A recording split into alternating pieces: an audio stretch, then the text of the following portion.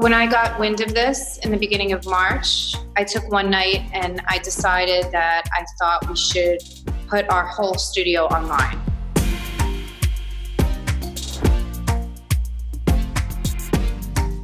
I own a yoga studio. It's called Ahana Yoga. It's in Miami Design District. Our mission is to take the classic lineage of yoga and layering it with philosophy and infusing that with Dharma talks. So we have a high-powered, really sweaty kind of yoga along with a spiritual message.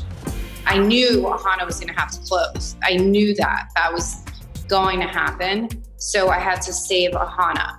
I couldn't save my kids' school, but I could save Ahana in the best way possible. Thank God we're profitable. I basically ran our numbers a bazillion times. Most of my employees are independent contractors, so it affected them greatly. That's been hard for me to see, my teachers not having work. Financially, it's hit us really hard. We're gonna make it by the skin of my teeth. We took basically our whole yoga studio and put it online. We just booked 2 full days of filming back to back.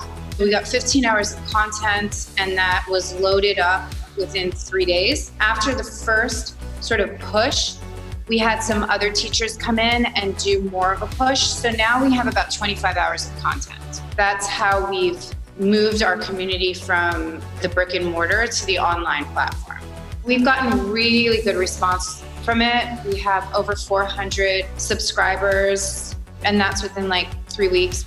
You know, I'm an extrovert and I see 100 people a day. And so that 100 people has become 3 people, which is my family. I think subconsciously I was fueled because I knew I wouldn't see 700 people a week. I think that anxiety far outweighed any of the challenges. It was just part of the path that maybe was a bit like this, and we just plowed through it.